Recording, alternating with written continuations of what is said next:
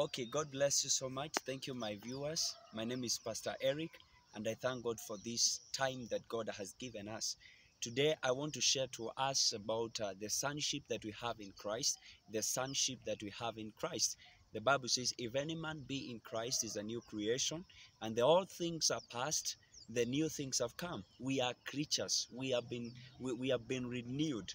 There is a new man that comes in us when we receive Jesus Christ as our personal Savior. The Bible says in the book of John chapter 3 verse 16 that for God so loved the world that he gave his only Son, that whosoever believeth in him shall not perish but have an everlasting life. Immediately when you receive Jesus Christ, there is a new man that comes up. There is a new spirit that comes inside of you. And that's why we have received the Spirit of God. He has made us like God. He has made us the sons of God. The Bible says, as many whom he called, he gave them power to become sons of God. So we have been called with an higher calling to become sons in the kingdom of God. And the Bible says, as Paul explains, that we are partakers together with Christ Jesus. The Bible says in the book of 1 John chapter 4 verse 17, that as he is, so are we in this world. What has made us to be as Christ is in this world? The Bible says that we have been bought by an expensive blood. Let me tell you, man,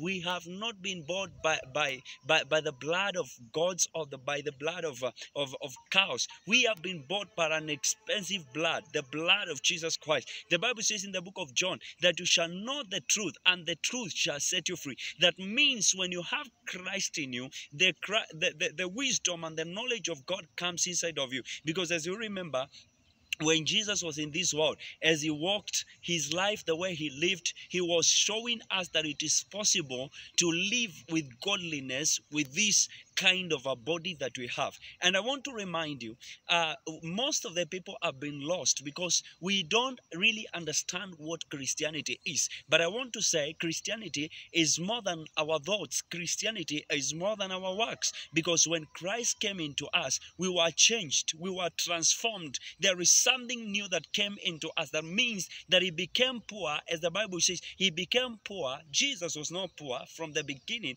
But the Bible says he became poor so that we may be rich. The Bible says that he carried our sicknesses so that we may not suffer, but have everlasting life, but have divine health in us. So whatever Christ had, we received it. Jesus became what we were. There was an exchange of him becoming what we were and us becoming what he was. And remember, the Bible says that he died, and on the third day he rose. That means that he killed the sick man. He killed the weak man. He killed that man that we were before. He died and rose again. And the Bible says we died together with him and we rose together with him. So the Bible has shown us the Christhood that is in us, the nature of God that is in us, that whatever Christ has, we are partakers in the glory of God, or for the glory of God. We have what Jesus has.